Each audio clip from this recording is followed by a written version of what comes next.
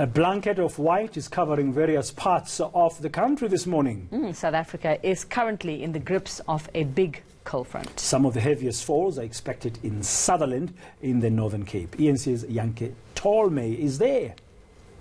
We are expecting the snow to continue to fall, as well as residents and locals who we've spoken to saying that they do welcome the snow, specifically after the drought that they've experienced over the past couple of years.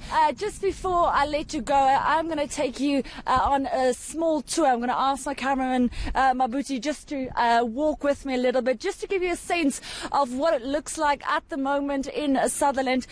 Some would say it's pretty magical. For other people, I don't think it might be their type of weather that they do enjoy, but it is quite beautiful. People will be moving in. We have to stay warm. As we've mentioned, temperatures are dropping, and it is going to continue to be pretty freezing until tomorrow morning.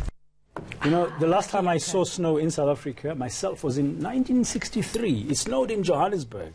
Well, it did after that. I was as well, about 4 years old, ago. and I woke up, I looked outside the window in Soweto, and I saw this white stuff. I said to my mother, "Mother, there's milk in the garden."